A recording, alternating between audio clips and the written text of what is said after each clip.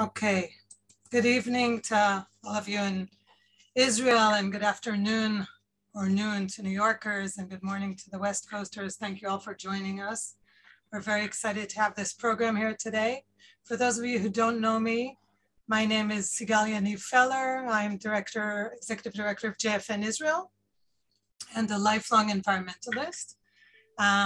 I also lead the forum, the Green Funders Forum, together with Marla and with Sherry Fox and with Gil's loyal assistance along the way. It's JFN's largest pure interest group focusing on the environment. And in the past year or so, we've been focusing largely on climate change and have held this series. This is the 4th session of a 5-session series. Just a quick reminder, the first session was really about framing the issue of climate change, both locally and globally. The second one, we zoomed into intersections between climate change and other fields of giving and gave several examples. Our last session, the 3rd session, focused on game-changing strategies on the nonprofit level, on the 3rd sector level.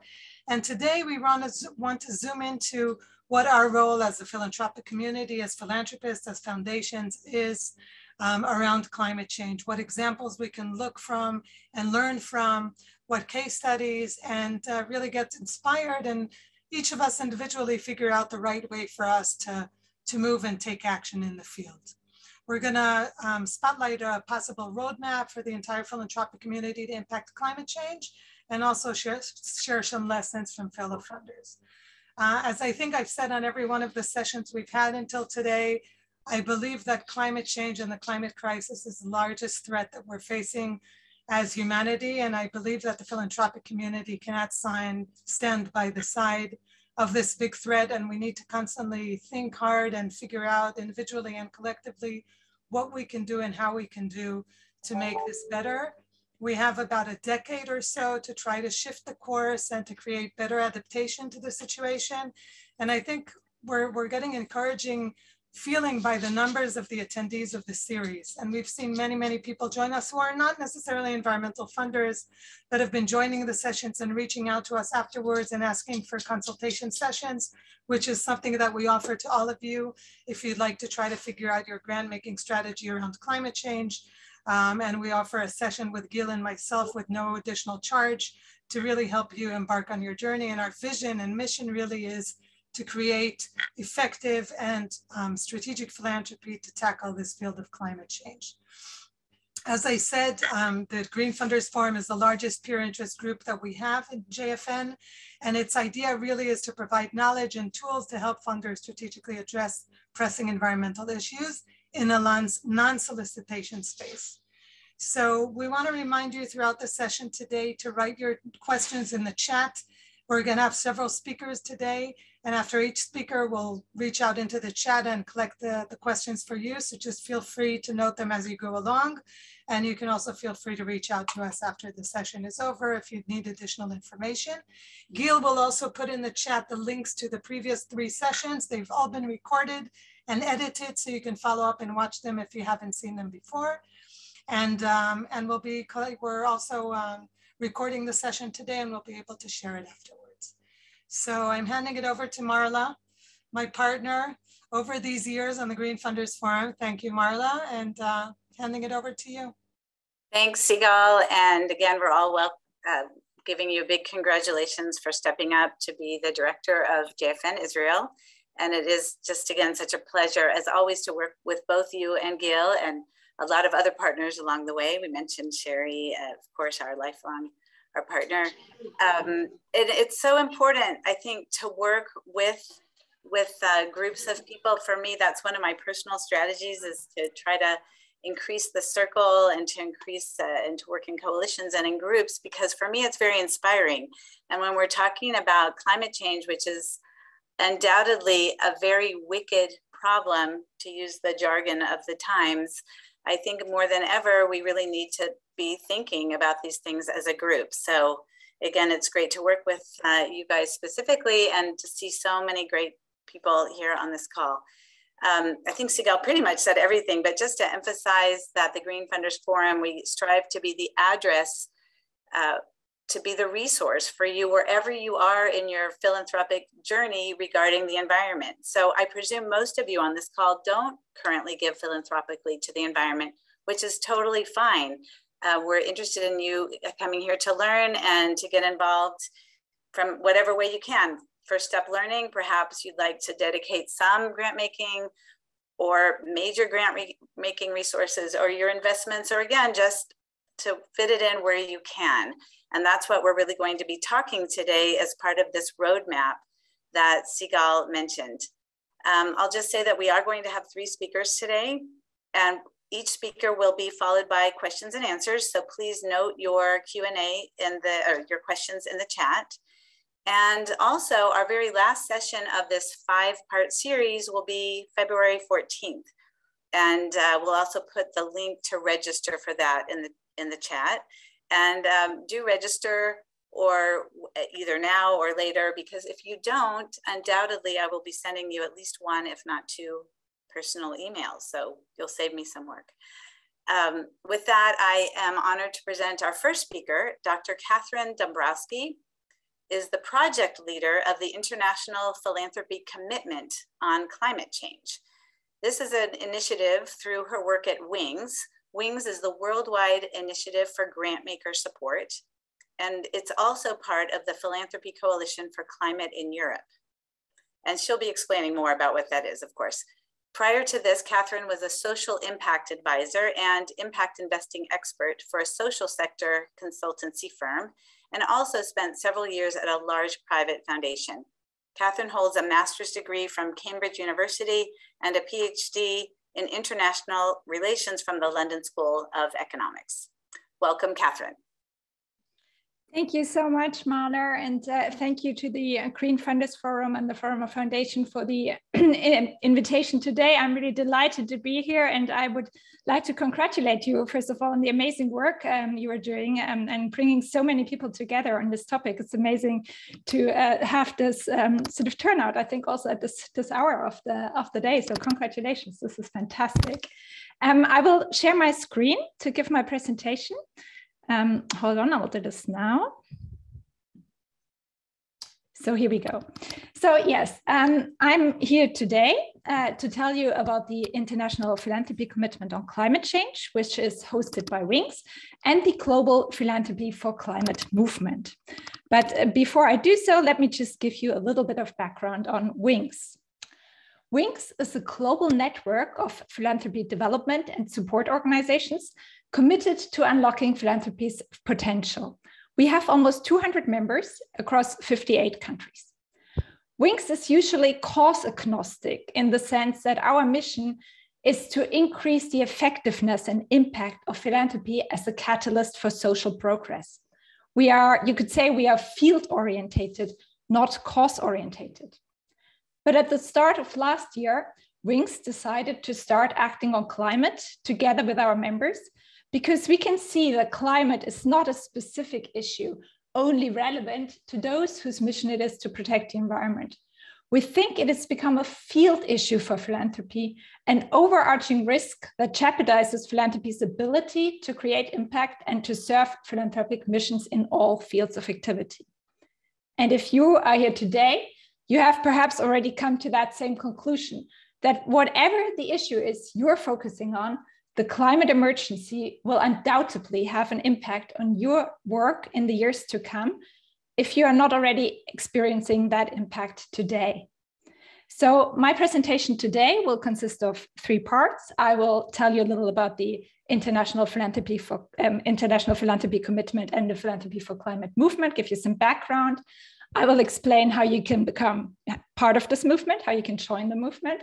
And I will look ahead a little bit at what we have planned this year and how we are going to work with foundation networks and philanthropy support organizations, such as Green Funders Forum and the Forum of Foundations, to support foundations in learning and acting in line with the pillars of the commitment. So what is the Philanthropy for Climate movement? Just a brief historical, if you want, glimpse. It's a global movement of foundations committed to taking urgent action on climate change. It consists of a number of national commitments in a range of countries and of the international commitment, which is hosted by Wings.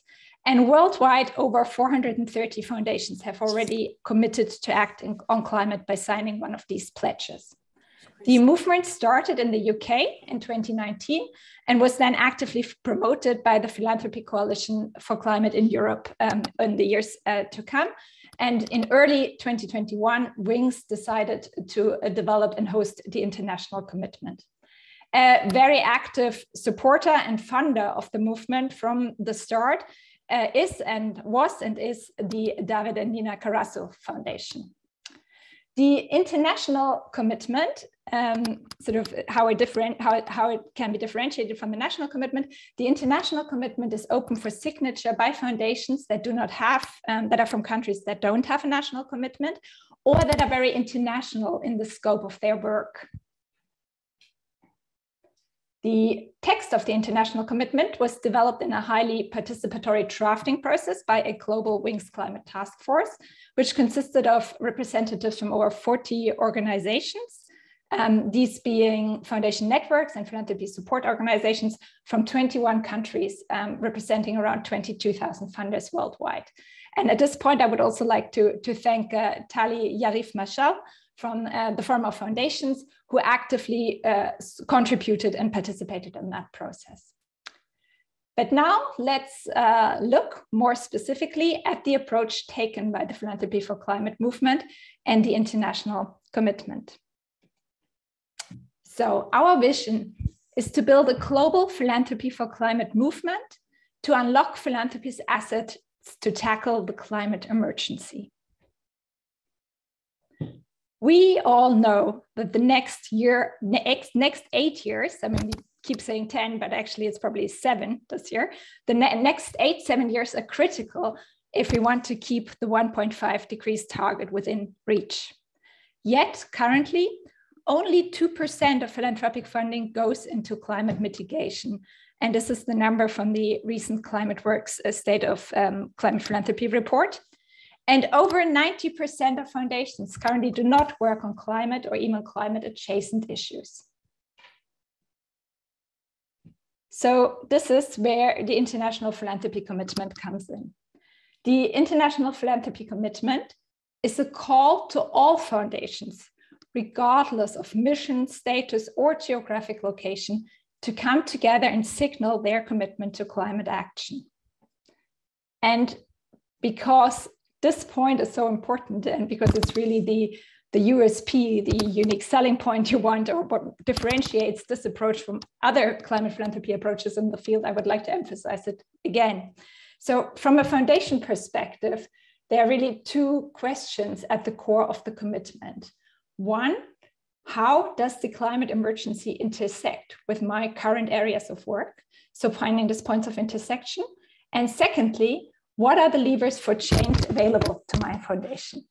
And this thinking is actually reflected in the multi-pillar approach pursued by the commitment. And the idea that even if your foundation is not a climate funder or even an environmental funder, there are instruments for change at your disposal. So let me talk you quickly through these 7 pillars of the commitment. And please feel free to also have a look at our website, www.philanthropyforclimate.org, where you can find the full text of the commitment with a little more detail on each of these pillars, and also a preamble that kind of situates the commitment in the broader global climate justice and climate equity discourse. So the first pillar is education and learning. This really involves a commitment to work towards informing your boards, investment committees, staff, volunteers, and stakeholders about the systemic causes, impacts, and solutions of climate change and the implications for your work. The second pillar relates to the commitment of resources. So making available additional funding for climate-related projects and activities, so that as a sector collectively, we can go beyond and above those 2% I just mentioned, but also finding other ways to contribute, and also mobilizing non-financial resources knowledge resources, human resources, etc. The third pillar is the integration of a climate lens across the programs of your foundation. So I think this is really this really requires a shift in mindsets. It's about thinking of climate as a cross-cutting issue rather than a distinct program area. And it's finding those points of intersection that I already referred to earlier. So if you are a health foundation, the question is, how will climate affect, my work in the years to come? And how can I take climate considerations into the planning and the implementation of my programs? The fourth pillar is the endowment and assets pillar. So now we're moving from the funding side to the investment side of the foundations. And it's, again, taking climate considerations into account in the investment of your endowment and financial assets. I think if you look at the philanthropic sector, this is a really huge and largely still untapped potential. If you look at the sector as a whole, there are more than $1.5 trillion assets that are held by philanthropic entities, by foundations in the form of endowments. So there's really a lot of, this is a big lever if we are able to, activate it. Fifth is operations. Operations is relatively straightforward. I mean, there's a lot of talk already now about corporations moving towards net zero, about scope 1, 2, and 3 emissions. It's mainly the sort of scope 2 and 3 emissions that are applicable to foundations, but it's really about reducing the carbon footprint of your organizations relating to travel, home, the buildings you use, etc. And the sixth point is influence and advocacy. This is a point that's included at the international level that was not included in the national commitments. And it's about using the power of voice and the normative influence of foundations and philanthropy to demand more ambitious climate action by other stakeholders, by governments, business, finance, but also to elevate the voices of frontline communities and affected communities. And the final pillar is the transparency pillar. It's really about sharing experiences with others in the field to inspire action by your peers. So now the next part, I said, how can you become part of this? Actually, joining the movement, signing the commitment is relatively straightforward. The commitment is open for signature by foundations and philanthropic organizations. It's currently not open for signature by individual philanthropists. And you can sign the commitment by coming to our website, filling in a relatively short application form. It'll take you about 10 to 15 minutes. We will review the application mainly to check the foundation status. And we will then approve the application, which means that your organization can be listed as a signatory on our website. However, this is not the end of the journey. In fact, it's only the beginning. So signing the commitment is only the first step towards climate action. So once you have committed, we at Wings and all of our partners at the Philanthropy for Climate movement are working hard to build a community to support foundation signatories on this journey to climate action. And we are doing so by working with so-called climate champions. So organizations such as the Former Foundations and the Green Funders Forum, but also other foundation networks and philanthropy support organizations around the whole world, really from all continents, to provide knowledge resources, tools, and opportunities for peer learning that are necessary to create real change. We will also shortly publish an implementation guide for foundation signatories, outlining some of the actions you can take under each of these pillars. And we are planning to host a webinar series this year with one session devoted to each pillar. So until all of this is publicly available, I'm happy to direct you to some resources that might be helpful in getting you started. This is, of course, our website, where you will find a complete list of all 430 signatories and links to the associated national climate philanthropy commitments, as well as the whole range of FAQs about the commitment. It's also the resource section by Active Philanthropy, especially Active Philanthropy's climate mitigation tool. And I will say a few more words on this in a second. There is one implementation guide that was already produced by one of the national commitments. So the Canadians already have a fantastic implementation guide that I can also recommend to you, and a very helpful guide by FSG on how philanthropy must address the climate crisis. And yeah, just a few words on Active Philanthropy. Active Philanthropy is a think tank and consultancy focused on promoting climate philanthropy and supporting funders entering the climate space. And they are one of our knowledge partners for the international commitment. And they have a range of really useful resources in the pipeline for this year, such as this climate mitigation tool, which is an interactive tool to help you map the impact of the climate mitigation impact of particular actions available to climate funders or to philanthropists entering the climate space. They are also developing a micro-learning course on climate philanthropy, which is scheduled to kick off in April, and you will be able to register for it starting next month, and a learning center and co-funding hub, which will also be up on which they'll also share later this year. So I would say, watch this space. There are some good resources coming up. This leaves me at this point to thank you. And of course, I'm really happy to answer any questions that you might have. And also, please invite you to reach out to me if you would like to find out more or have questions about the commitment or are considering joining and signing one of the commitments. Thank you.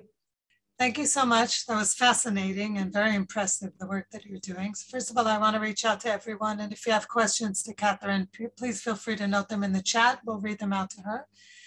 We already have a couple of questions lined up, but before that, I just want to mention that even to the members that are on the call night today and are not organized foundations or philanthropic entities, like you mentioned, who can sign the agreement, there are many resources and a very good roadmap that everyone can follow.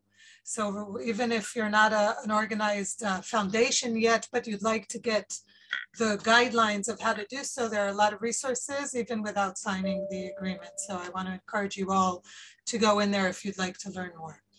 So one question that we already have to you is, what is the expected impact from the philanthropic community and what would you consider a success? I mean, we have sort of, I guess, if you're an impact, if you've worked in impact before, it's always hard to track impact in the long term. Of course, we want a lot of foundations around the world to take action. So, at an aggregate level, of course, we want to mobilize more resources. We want to have more philanthropic assets aligned in line with climate considerations. Our intermediary at a more immediate term, we really want to get more signatories, and we want to build this community of support. This is really, in the pipeline for this year, and this is where I'm going to be focusing our efforts this year. Yes, I think if the vision, really the bigger vision, what do we consider a success, is really mainstreaming climate action in the philanthropic sector. It's what I said earlier. It's not an issue for climate funders. It's something that concerns and affects us all. Absolutely. At the moment, the foundations that have joined and signed, are they from all over the world? So the 430 foundations that I mentioned, they include both the signatories to the national commitments as well as to the international commitment. So there is an emphasis on those countries that have national commitments already. There are quite a lot of signatories from Spain, France, UK, and Italy. So we do have a slight European center focus right now, but this is something we're really hoping to change. I mean, at the international level, we really have signatories from around the world. We have signatories from all continents, but we still have some way to go, and we really want to also reach, a lot of get a lot more international, develop more international traction over this year. And from Israel, you only have the Beracha Foundation, or have you have other members from Israel signed?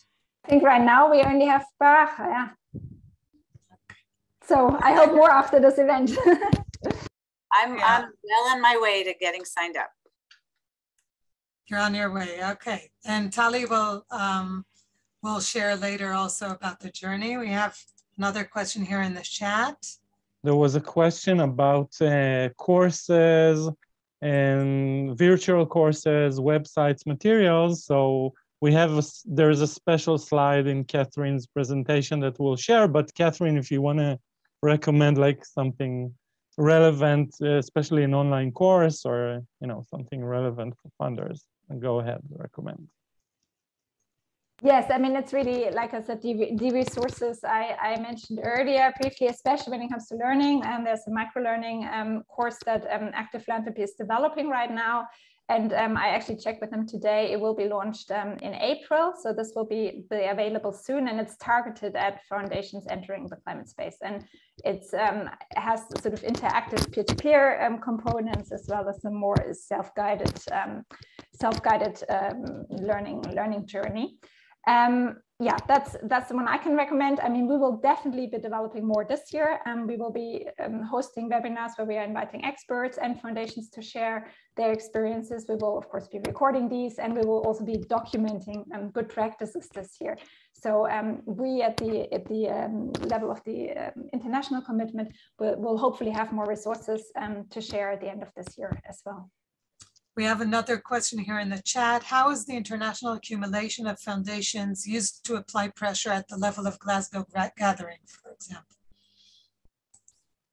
Yeah, well, I mean, there were a lot of foundations present. I would say, I mean, there were a number of pledges as well that were announced by large foundations around Glasgow, and foundations supporting also international pledges such as methane pledge, etc. With respect to our commitment, I have to say that this is not so much at this point our focus, because as I already mentioned, we are really trying to get to the 90% that are currently not climate funders. So the ones that are represented at Glasgow, that are kind of mingling with the governmental representatives, they tend to be the very experienced climate funders already, and our target group, and we have some of these as our signatories, and I think they'll hopefully be able to share some of their experiences, or they are already willing to share a lot of their learnings and experiences. But our target group are really the foundations new to this climate journey, and they are the ones that we want to work with and that we want to support in starting to think about and learn about and act in line with the commitment. Okay, we have another question here from Josh. Are there resources that help people connect the dots between their current philanthropy and climate change? The connection between preserving democracy and climate change, for example. Yeah, I know that this idea, the intersectional approach, is something that the Philanthropic Coalition for Climate in Europe is very much promoting in collaboration with a range of partners. And they have set up a number of so-called intersectional peer groups, which really brings together foundations, for instance, working on the health sector, and like getting foundations working on health to explore how climate affects their work and what they can do in the field of climate. And they're also addressing a range of other issue areas. As far as I know, there's currently not an intersectional peer group on democracy and climate change, even so, of course, this is a really important issue. But these are exactly the sort of intersections that we are hoping to explore and investigate together with our partners in this year and in the years to come. And another question, if we may, are these not the opportunities to use the joint power of the 430 foundations to push agenda? So to push the climate agenda, I'm not quite sure I understand the question, whether it refers to the climate agenda within the philanthropic sector or externally. International gatherings. Yes, I mean, yes, of course. As we had a big event we had a virtual event at Glasgow this year. We actually used that to launch the international commitment. We brought together policymakers as well as foundation representatives. It was really well attended, and I think it was more like the other way around. So it's actually that we used COP to really develop, build the momentum within the philanthropic sector at this point. And of course, we are planning to do this even more next year. I mean, it's this year, for all sorts of reasons, we decided to go for a virtual format. Obviously, being a very international initiative and also working with partners around the world, it was really hard for a lot of people from a lot of countries to actually travel to Glasgow. So there were some issues of, access as well. But hopefully this year, within the upcoming COP, we might be able to do an in-person event as well, which can, of course, is really designed to also raise the voice, elevate the voice, and raise the profile of philanthropy's role in tackling the climate emergency. Okay, thank you so much, Catherine, for joining us tonight and sharing the work, and good luck with the next steps. We hope you reach the 90% and as quick as possible. For the sake of us all. Thank you. Thank you. We'd like to move on to the next part of our program tonight. In the next part of our conversation, we will share some lessons from foundations who take action according to the Wings Commitment Roadmap, whether integrating climate change into other focus areas, managing investments and endowments with climate change lens, or taking action on advocacy and commitment to resource allocations. We believe that all funders have a role to play and have different entry points to climate change. I'm delighted to introduce our next speaker. Her name has been mentioned already several times tonight, Tali Yariv-Mashal. Tali is both the director of the Beracha Foundation and the chair of the Forum of Foundations in Israel, and a long life colleague of mine, I think, Tali, for the last 20 years or so. Oh my gosh, that's scary, right? Her bio is very long and diverse, so I won't go through all of it, but I'll just touch some points. Generally, that she's a lecturer at the Hebrew University.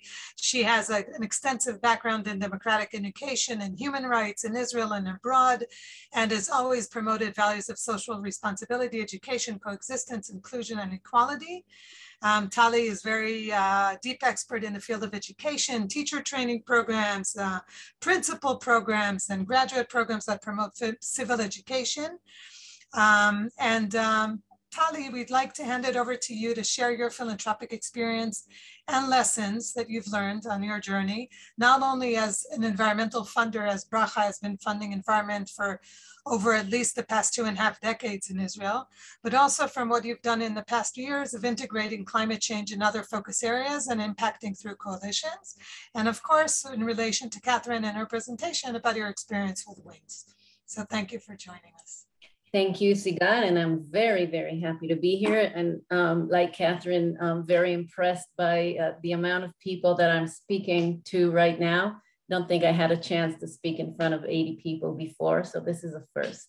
I will say that I think my presentation, what I'd like to share is my journey from being a funder or managing a philanthropic foundation that funds environment as such, to learning and widening our scope into the issue of climate, which was not a very straightforward process. I had to learn. I had to understand how the climate will find itself in our themes of activity. And I have to say, first of all, that the involvement with the climate action with Wings helped me very much do that, helped me look at what other foundations around the world are doing, helped me figure out the theme of climate change and how it can be integrated into our core activities right now. And that's what I'd like to share with you, a little bit about the process that we have been doing and that we are doing. And so somehow the fact that, that we have been a foundation that dealt with environment, probably one of the first foundations in Israel that dealt with environment, which is where the 20 years comes from, Sigal. But that wasn't a straightforward access to the issue of climate. Environment is not the only issue that we are dealing with. Yeah, Gil, you can go ahead and share the next slide. So I'll start with presenting the core themes, the current core themes of the Beracha Foundation, what we deal with today. We deal with 3 core themes: education, environment, and arts and culture.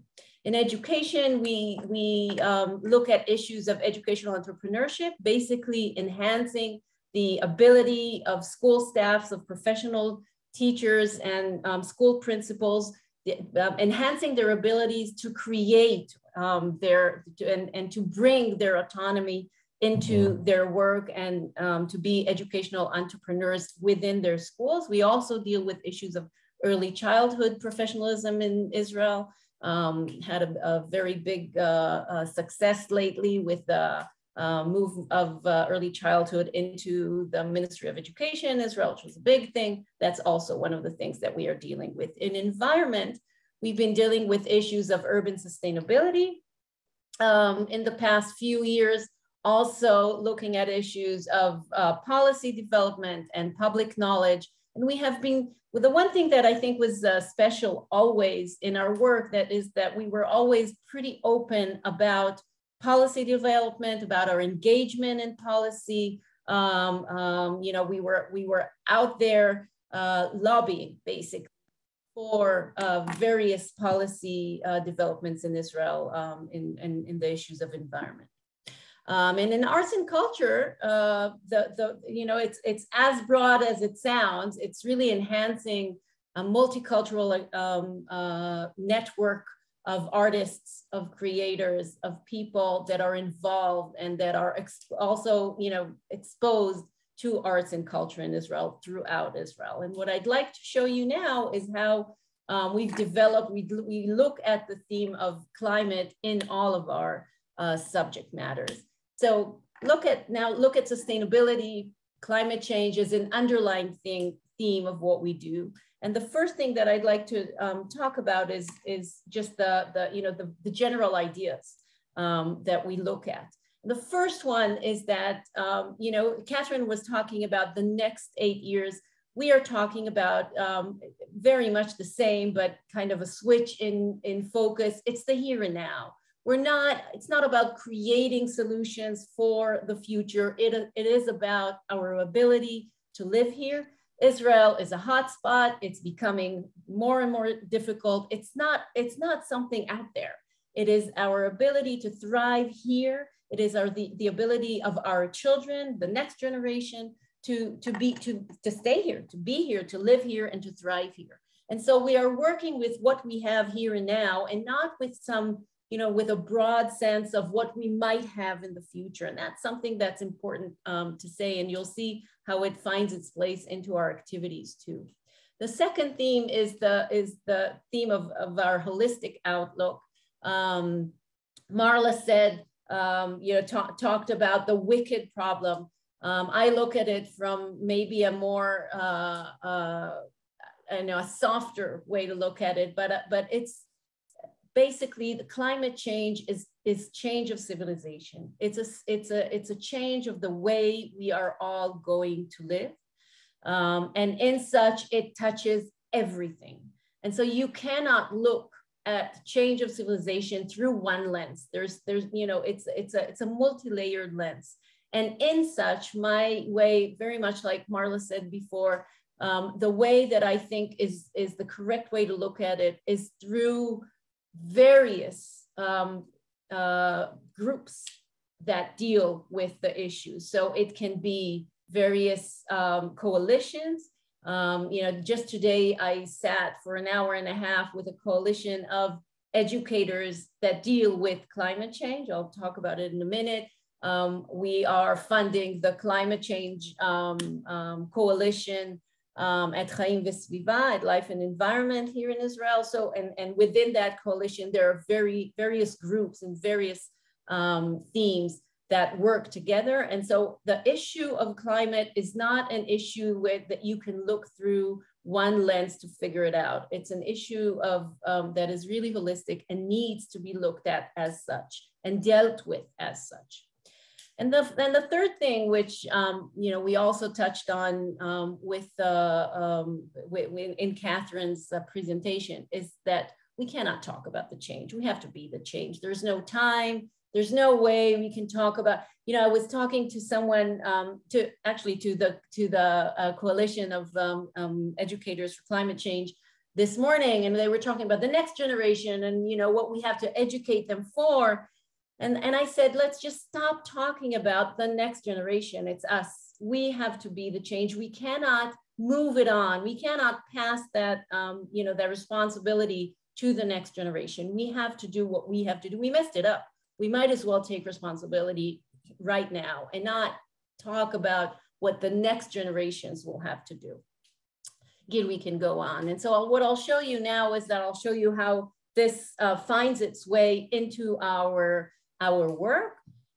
just through various examples, and maybe, if you ask questions, I'll go deeper into these examples. But in environment, so first of all, we enlarged or we widened our scopes. So we're not looking at environment, we're looking at sustainability and sustainable development. And we're doing it through three ways of acting. First is that we create, we support, we enhance coalitions, various coalitions that deal with various issues of sustainability. It can be water, it can be education, it can be air, it can be culture, arts and culture. There's so many things that, so many ways to look at the current crisis or the crisis that we are at right now. And so that is one way of our support. We support coalitions. We help them create their act, basically. The second thing is that we believe, as we believed since the beginning of the work of the Beracha Foundation, much before I came in policy, there needs to be we have a long journey here in Israel to create the policy needed for environmental change. And in our focus of practice, we look at urban sustainability with the theme of, basically 90% of people in Israel live in the cities. We have to create or enhance our ability to thrive within those cities. And we look at various ways to do that. Gil, you can move on. As you said, I have 5 minutes. Let's run through it. The next theme that I'd like to look at is education. And this is something, as Sigal said, that I'm deeply involved in emotionally too. And the one thing that I keep saying is that it is not about, how we are going to change education for climate change. It is about how do we work with schools in an era of climate change. So it's not about what we're going to teach or what we are, the new themes that we want to bring into education. It is about working with schools and working with, the various educational organizations in enhancing their ability to work in an era of climate change. And that means not bringing more themes into the system, but rather focusing themes. So it's not about teaching more subjects. Someone told me this morning, let's teach, that there needs to be a curriculum of climate change. There doesn't need to be a curriculum of climate change. We need to teach in an environment that brings climate change to life. It is right there. Schools are there. We have to open up the communities. We have to be very focused in our local communities, in our ability to create the change as we teach, in the ways we communicate, in the ways we communicate with the community around us, in the ways we give the teachers the autonomy to be able to react and to develop the children's and students' skills so that they will be able to live in an era of climate change. That's my main theme, and that's where I'm looking at when I look at educational entrepreneurship. That is what that is my focus area, basically. How can we create an environment, an educational environment that will enhance the abilities of the next generations to cope with climate change? And the last but not least theme is arts and culture. And here, for me, it is really it's the essence of being able to look at the issue of climate change. The problem of climate change can and should be analyzed as a cultural problem. It's a cultural theme. It's not, again, as I said, it's not a theme it's not a challenge of environment or a challenge of water or a challenge of one issue. It is a challenge of civilization. And as such, it needs to be communicated with arts and culture, through arts and culture, and be part of the way we open up culture, we diverse culture, we make sure that there's that arts and culture is created and exposed to each and every community in Israel and beyond, of course. So that is, again, a kind of an underlying theme of how do we enhance the ability of people to create, to bring in the various voices and to expose them to various audiences. And I'd like to say, just to end this, again, you know, Catherine said that climate change is an underlying theme of philanthropy. For me, it's much more than that. I think that, you know, we can't talk about public good. We can't begin to talk about philanthropy right now without being climate sensitive, without being responsible. We must acknowledge the change. We must act on it. For me, I don't see a way of talking today about philanthropy as such and not connecting it to climate change. This is the world we live in. This is our main social challenge, social, cultural, economic, health. This is where we are. And so we have to act accordingly. That's where I will end my presentation here. Thank you so much, Tali. So we already have a question here in the chat. I'll read it for you. Oh, it's more a reaction. Okay, two. So thank you, Tali. I love how you've integrated and reframed climate change in each pillar, a great model for all of us. This is from Leanne. And Yossi Abramovich, we know the source of rising emissions in Israel, which is a strange hold the gas and oil companies have on energy policy and our politicians. So what is the role of advocacy for philanthropy? So again, I said, I was very open about it before. We are, you know, we support advocacy, we support policy change, we support activist organizations. And I think that is our role as philanthropists. We can take the front line. We can also be the ones talking and communicating the message. For me, I've always felt that I'm much less of an expert in these issues than the organizations are. They do it better than us.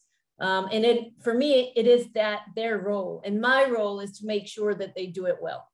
First of all, I want to commend you for your activities. You are active along a number of axes.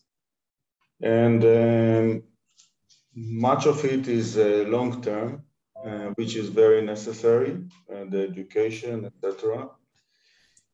To me, it seems that even with your approach, which is different from the one of the former speaker, we don't have the time. Yeah, Israel is a relatively small contributor to the global warming problem, but still, I think it's our obligation to act within our own boundaries. And I think we don't have the time. I think we have to be proactive now. We have to be assertive, I would say, if not more. And really changes that can occur quickly in a relatively short time.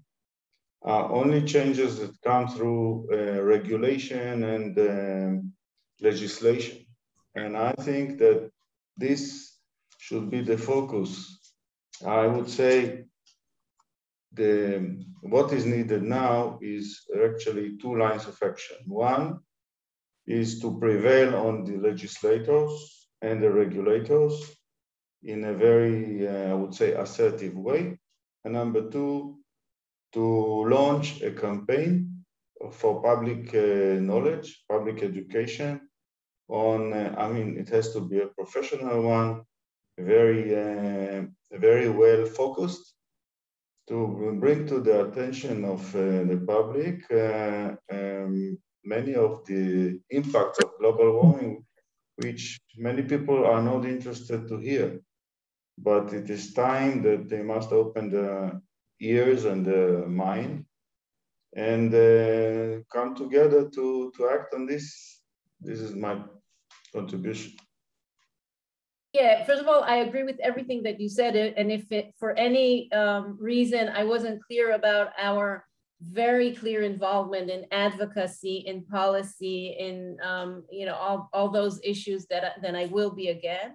And the second thing regarding it's very interesting that you're talking about public knowledge and access to public knowledge. I'm actually diving into it these days and trying to figure out what would be the best way to do it.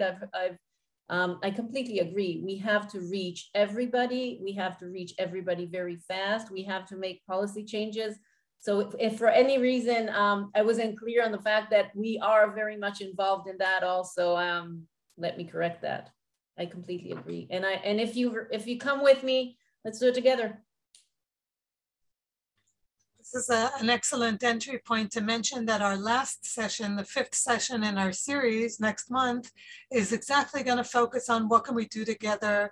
We're going to have a much more interactive session and break out into smaller groups to think about where we can collaborate, how we take these. I thought we had 10 years, but Catherine narrowed it down to 7. How do we take these 7 years and the power in this room and the people we're all connected to and take it to the next level? So this is definitely, I mean, Mickey, make sure that you join us in the next session so we can brainstorm together. There is another remark here: for some optimism on the future of our planet and humanity. Gadi put a link here on the chat.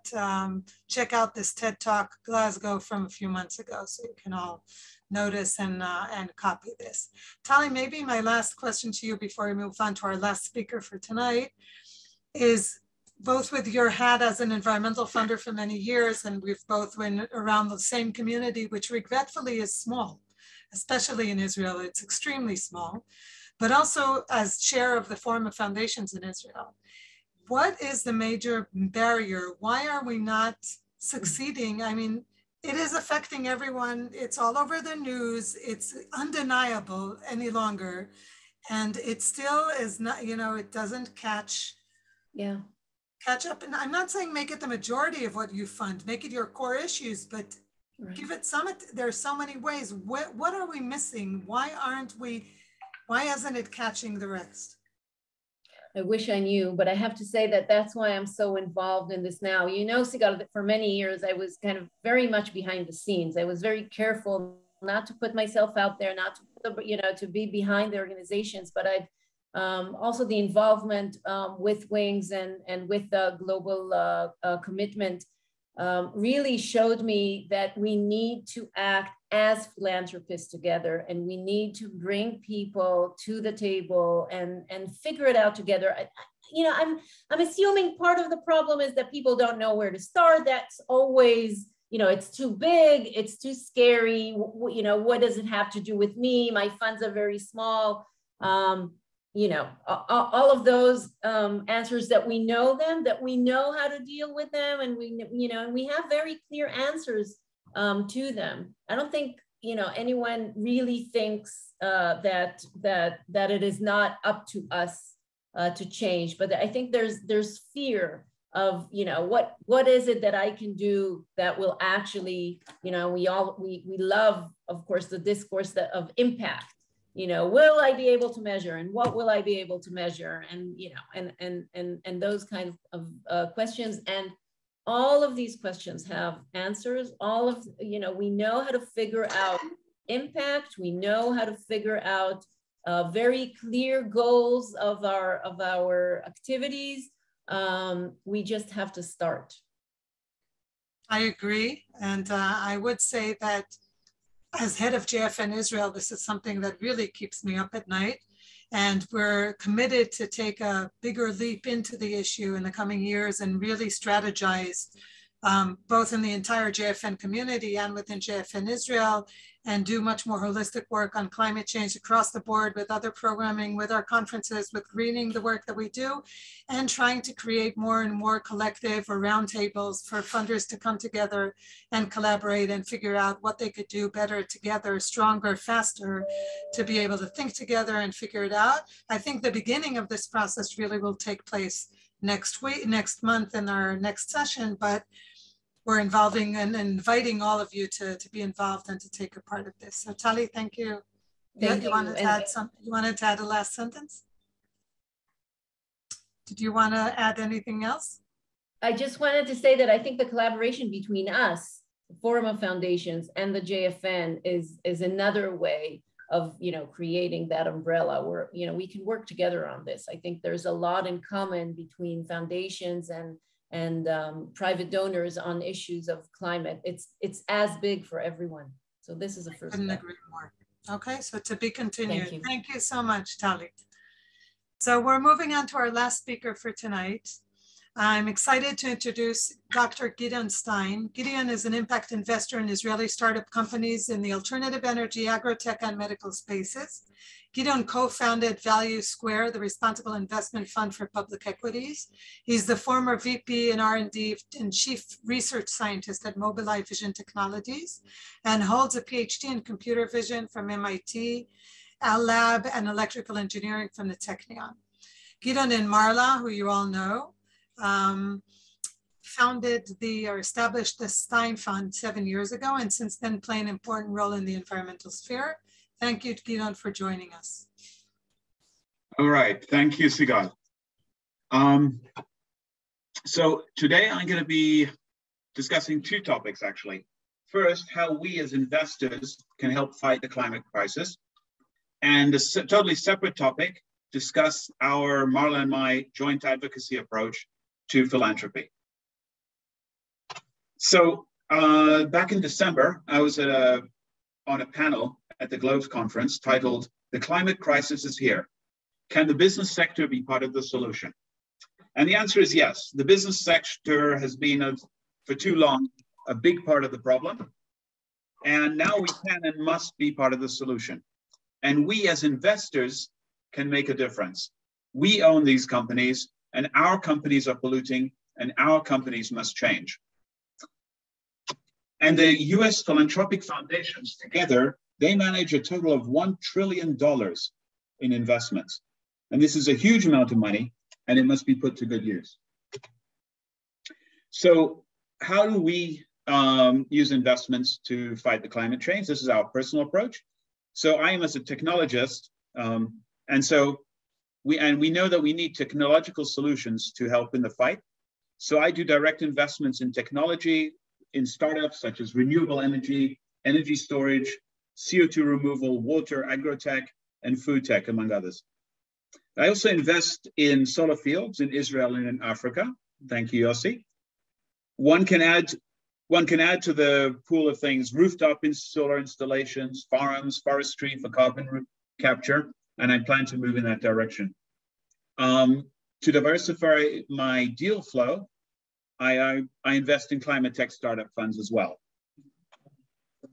For example, Zora, Vanessa Obi, who runs the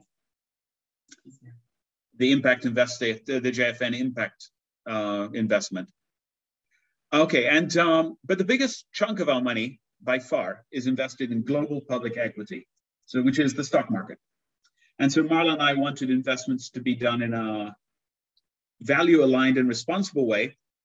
And so we started off by trying to work with our bank managers to find products. And they didn't really give us any satisfactory products. So then we teamed up with our friend and neighbor, Noga Leftion-Nadan, who's an expert in the subject of responsible investing. And we founded Value², which is a responsible investment fund.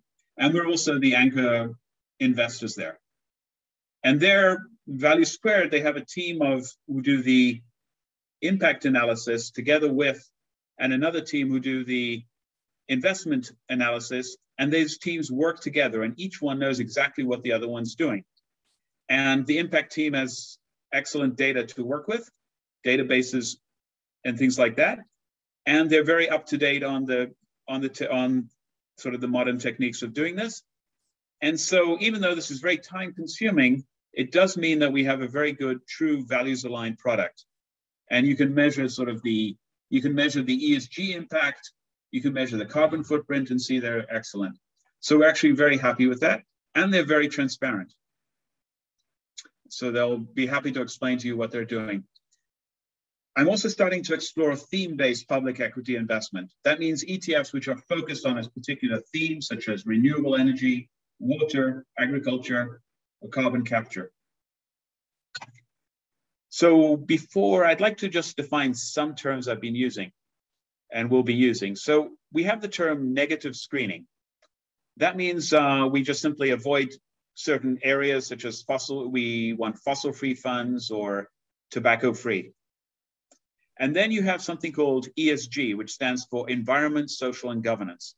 So we measure and rate the company with respect to carbon footprint, pollution, workers' rights, community, board diversity, and business contacts, such as bribery. And then you have a term called SGS, which is the Sustainable Goods and Services, where we ask, do the products and services of the company promote a better world? Are they actually going to give a good impact, or are they just benign? And these topics could be companies involved in renewable energy, nutritious food, good education, healthcare. And since these are large companies, they don't all just have one product. The question is, what percentage of their goods and services, of their revenue, comes from these sustainable goods and services? So we weren't always so focused, and also we didn't have that much money. But our journey really started with the Mobileye IPO in 2014, which the proceeds allowed us to think about philanthropy in a serious way. And so we decided to give 5% to environment and climate change and liberal democracy. And why environment and climate? Because, as Marla's pointed out, environment and climate is everything, really. But most of the money we put in the stock market.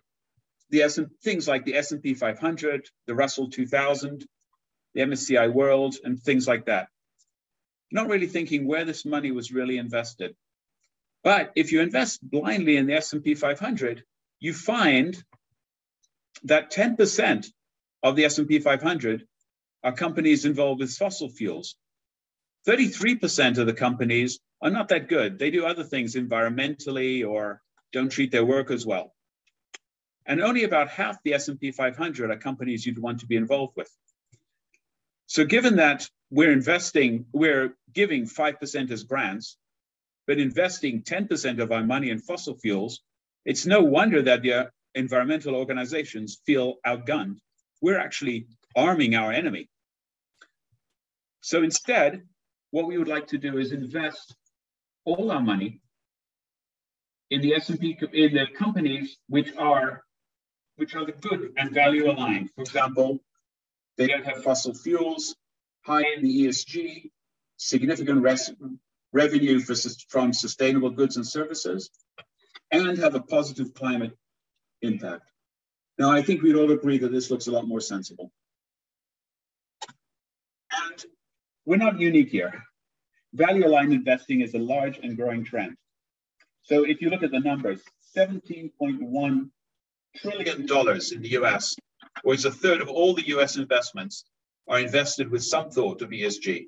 I'm a little bit vague here because not as everyone is 100%, ESG can be measured in different ways, but we have to go back to that. And over $6 trillion is invested related to climate change. Worldwide, there are $40 trillion are being divested or have divested from fossil fuels. True, it's not all fossil fuels and maybe not completely divested, but it's an excellent trend. And universities and endowments, university endowments, which are they're the ones leading the trend, and that's not surprising because the young students really care. On the other hand, philanthropic foundations are sadly lagging behind at about 9%.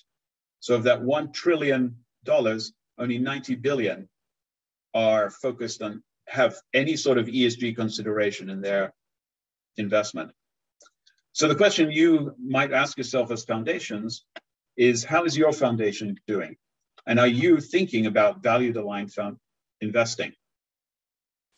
Now, another thing you're probably thinking about as a foundation is what's called fiduciary responsibility.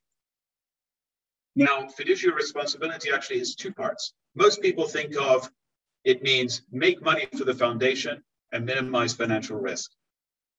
But fiduciary responsibility also means to know what your investments are and make sure that they are aligned with the mission of the foundation. So think, is your foundation's investment strategy aligned to fight the climate crisis? The climate crisis affects every mission. So it must affect the mission of your foundation. It affects social gaps, youth at risk, refugees, hunger, healthcare, even science, technology. So literally, it relates to everything.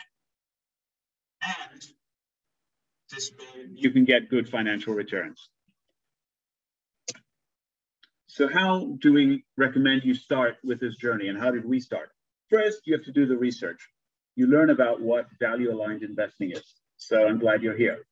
Maybe you can take a course at some peer organizations. I'll list them down below. You can then you have to start asking questions. Make demands of your bank managers. Find out what's in your portfolio, which parts of your portfolio are the worst offenders, what products can your bank offer. Decide on a block of assets which you want to move across first. See which are the worst and pick a new value-aligned asset, and then act. So really, don't wait till you have 100% worked out. You can work in chunks and just repeat the process. So basically, we can start small, but we must aim big. It doesn't help if we only value align 5% of our money. We have to be all in to make a difference. But even though we're thinking 100%, you might be more comfortable with doing 5%, 10% at a time. So you can take small steps, but let's try it. We have to get this done. And it doesn't have to be climate perfect. I mean, you don't have to have the best possible climate approach, and you can do it better next time. You do the first 10%, you learn for the next one. And finally, do talk to your peers. There's a whole community out there. There's an organization called Tonic, that's written there with 2 I's, correct? That's the way it's written.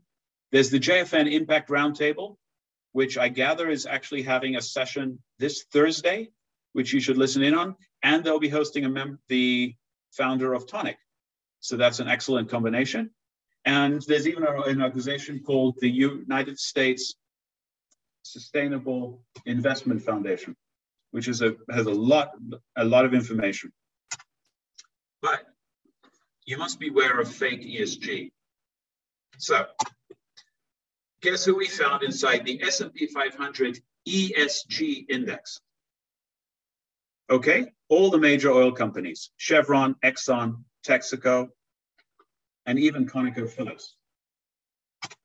So your basic rule must be, if it ain't fossil free, it ain't ESG. But there is more to ESG than that. Okay, so make sure your investment advisor understands and knows what's in the products. You have to educate yourself and ask questions. We did a lot of that. And you decide if it's good. You are the one who must decide if it's good enough and if it matches your values and your foundation's mission. And remember, every business has a climate footprint. So screening out fossil fuel companies is quite straightforward. And I've been working with the committee to define the Tel Aviv 125 fossil-free index. So now there are products based on that index if you want to invest in Israeli companies on the stock exchange. But for example, did you know that 2 leading companies making breakfast cereals differ by 55% in the carbon footprint? Okay, and another thing is, for example, that the European supermarket chains are not buying beef from Brazil to protect Amazon rainforests. So every company can have some impact on the climate, have the climate footprint, and can have some impact and try to get better and reduce their footprint. Okay, so that was quite brief. I'll answer questions later about this topic, but we're moving on to the next one. So we chose advocacy as our philanthropic strategy. Why advocacy? Because advocacy allows you to basically use the resources of the government and harness those resources for your environmental strategies. So for example, by regulations and environmental friendly laws, tax incentives and tariffs. We know that a lot of the solar energy in this country, solar fields were because the tariffs were good and enhancing. And now, of course, solar fields are actually cheaper than gas. There are government programs which we can help initiate. We want to influence the future budgets and the environmental planning.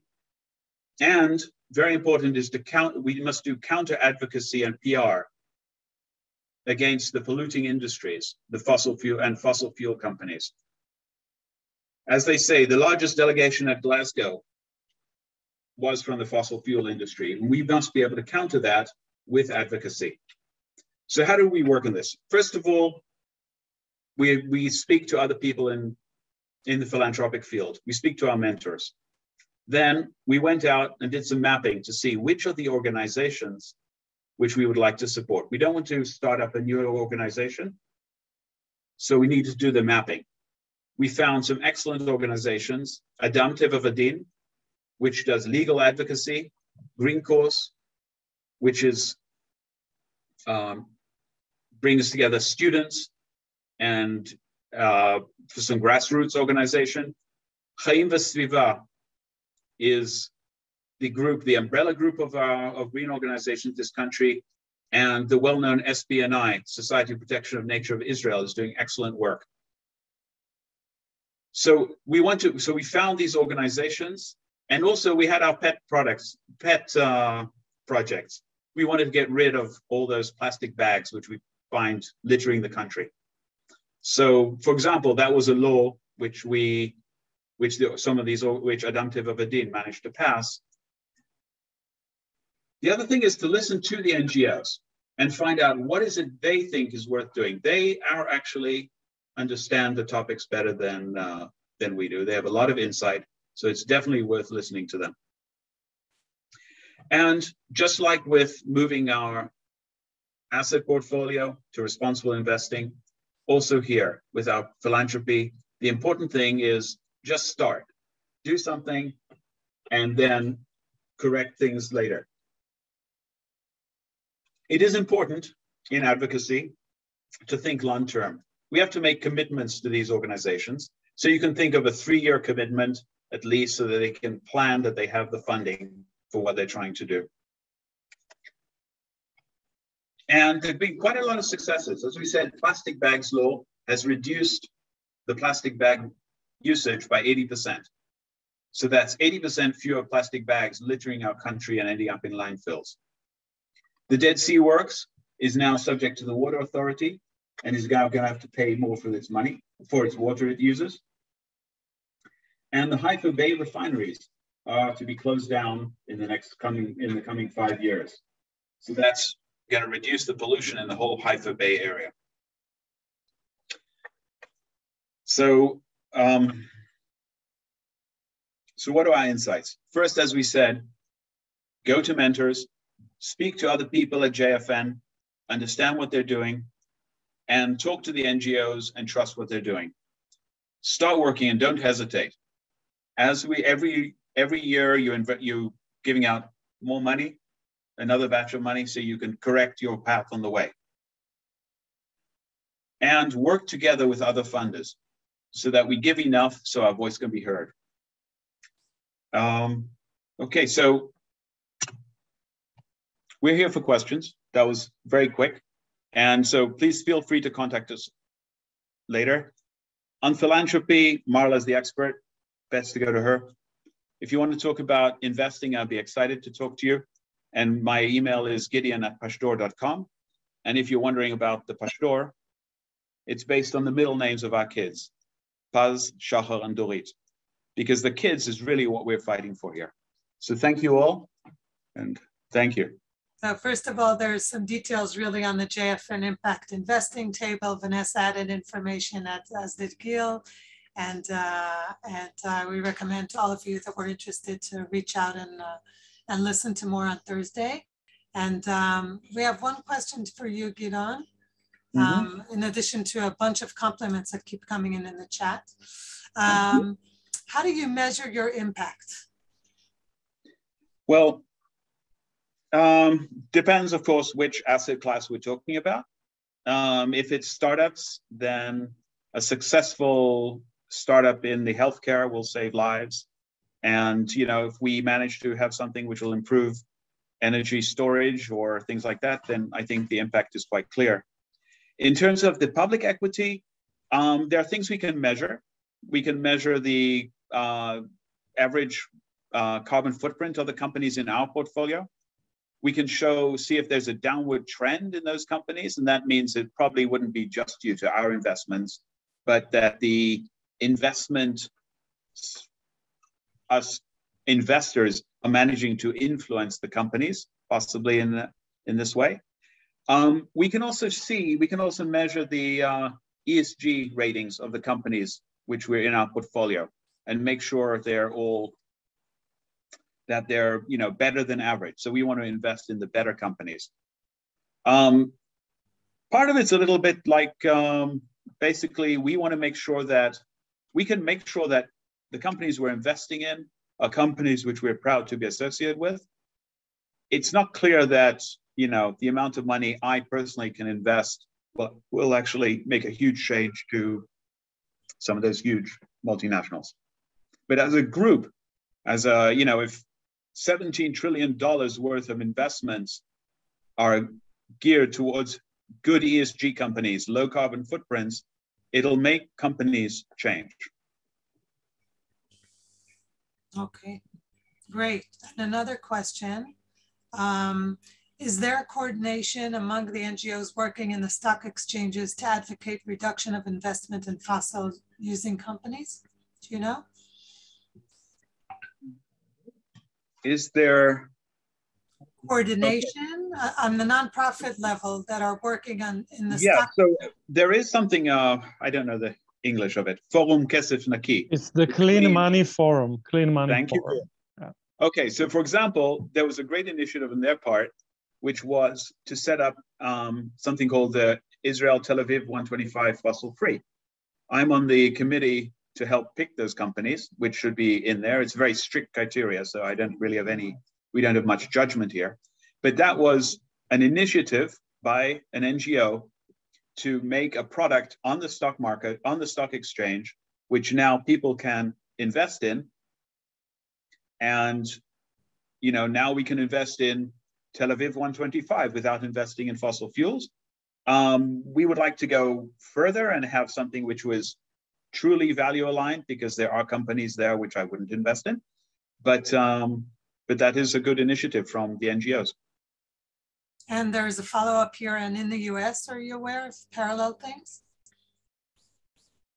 I don't follow the US, but we have these big organizations. There are definitely NGOs, like, for example, Tonic, which is pooling together investors, teaching investors, giving them the tools.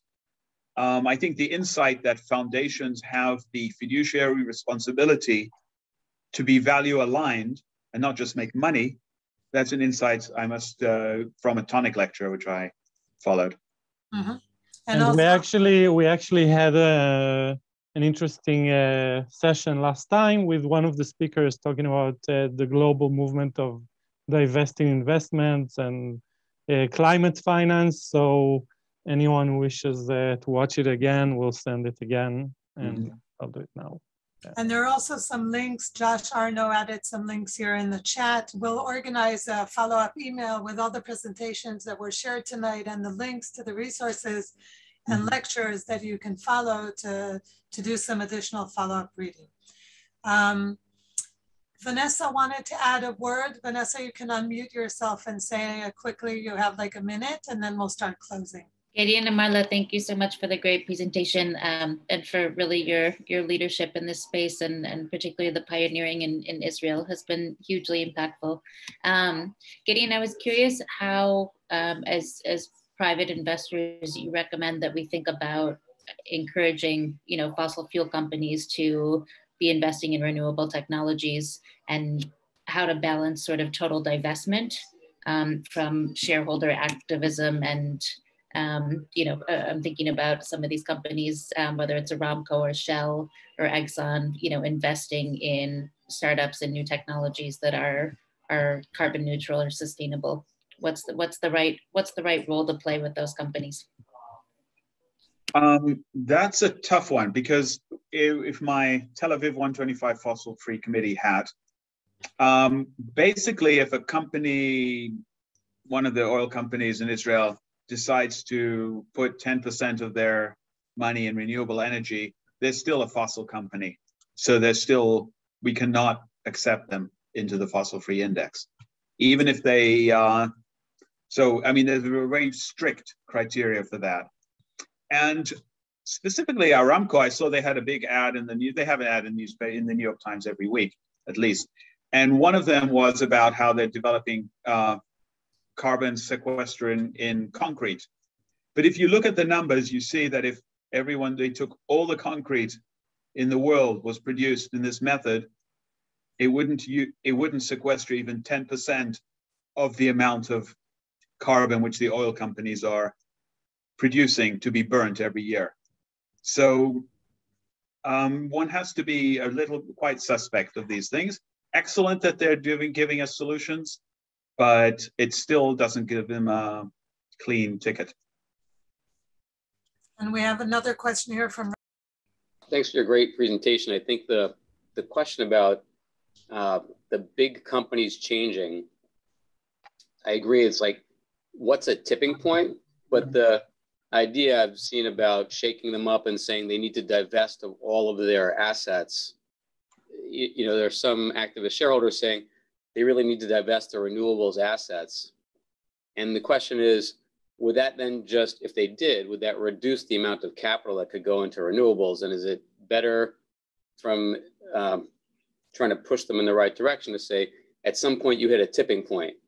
If you're 51% or 52% in renewables, then you get a card of health, because the amount of money that a Shell or a BP or one of those folks can put into renewable energy is massive. And also, if you look at the shift, you know, them doing solar power and a solar gas station, like what can they do to cannibalize their business of selling truckers electricity instead of gasoline? If we want to push them in that direction, right. Otherwise somebody else has to come along and pull their market share. Yeah, I agree. I think I think we have to look at they have to be very clear about their long-term plans. If you see Shell saying that we're not going to be producing oil in 2030, and this is our business plan to get there, then you could say, okay, you know, we like that. But if they say, you know, we're going to be producing oil and selling oil to 2050, then they are an oil company. So I think you have to look exactly at what their plans and what their declarations are and what they're going to. But it's a tough one. I think I'm an engineer, so I can help with engineering solutions. I think the bankers are going to have to help you with that one. No, I don't mean it as a banker question. I just mean it as an influencer, because right. I'm watching some companies do that. And I happen to think if we want to move capital in the right direction, you're saying if their target is zero oil, would that make them put them into this ESG category? Like, I agree. There's more talent, and there's more talent and more money in for-profits than non-profits, like as a percentage. You have a lot of people in these, and you want them moving in that right direction. So if you say, Shell, if your target is zero, does that mean you become part of this asset class that can invest in ESG, or do you have to just be more than 50%? I think zero is good. But if they say, I'll never go to zero, then do we suddenly lose what could still be pretty good? Mm-hmm. Well, it's also a question whether they can actually split off. I don't know if they split off another company, which we could then invest directly in their spinoff. That would be a solution to that, right? They say we spin off renewables as a separate company. They own 50% of that. We can invest in the other 50%. Okay, so thank you very much. Marla, I think you're going to close since Sigal just went off the Zoom. So it's your turn. Okay, I just missed what you said. I'm sitting right next to Gideon, who it turns out that I'm related to. So we were having an echo problem. Anyway, thank you again so much for coming. I, who have heard Gideon speak many times, this was the first time that I really heard him say this amazing, very powerful figure that if we invest kind of in the regular stock market without really any intention of it being responsible, then then it adds up to say about 10% of your investments are going to be going to that. Like, this is a hypothetical situation, but if you're not paying attention to your investments, you are by far going to be working against your philanthropic endeavors, even if you're giving all of your 5% of philanthropy to climate. So I hope that made sense. But investments are very, very important. And Gideon said that, you know, as kind of small investors, we don't make a difference, but we do as a group. We absolutely do. And the companies are starting to really listen. And so we need to make our voices heard and make sure that we're out there and doing it together and not having the excuse that we're too small. We all add up. And Mickey, back to your point, in terms of advocacy, that's also where we get the big bang for the buck. And this is our personal strategy that, you know, we can clean the beach, but we need to be out there making policy and getting the higher impact. So you heard it here first. And watch out for greenwashing and fake ESG. As Gideon said, you really have to ask the questions. Do not be intimidated. Your investment managers often do not know what it is. So you have to put the questions out there and do not settle. And it's interesting, when we ask the questions, oftentimes they'll say, oh, I don't know, it's just something our back office suggested, or I don't know what are the holdings in that ETF, even though it's ESG. I guess I'll have to Google it. So push your financial managers. They need to be doing better for you. We, as Gideon said at the beginning, we own those companies. Okay, at any rate, thank you so much for coming. Our last session will be February 14th. And also, please feel free to be in touch with any of the speakers today. As Sigal was kind of implying, it is overwhelming. It's hard to know where to get started. And that brings us back to the Green Funders Forum. More than anything, we'd like to help you, move you to impact. That's actually part of my own personal impact. I want to move you to impact. So we do give complimentary consultations. There is absolutely no obligation. Just show up. It doesn't mean you have to give more. It doesn't mean that you have to even join JFN. Just come and bounce off ideas, and Gil will meet with you and help you decide, figure out where you are in the process and what makes sense for your first steps. So please do take advantage of that. That'll be like my New Year's present. And let's see if anything else. So February 14th and, oh, the international conference, the end of March. I'm planning to go if travel restrictions allow. And we're going to have a session about climate change there. We are having a session about climate change. And to remind you, this Thursday is a great opportunity. The JFN Impact Investment Roundtable happens to have the director of TONIC, which is that global impact investing network. So it's a great chance to take this further. Thanks very much, and good evening to everybody.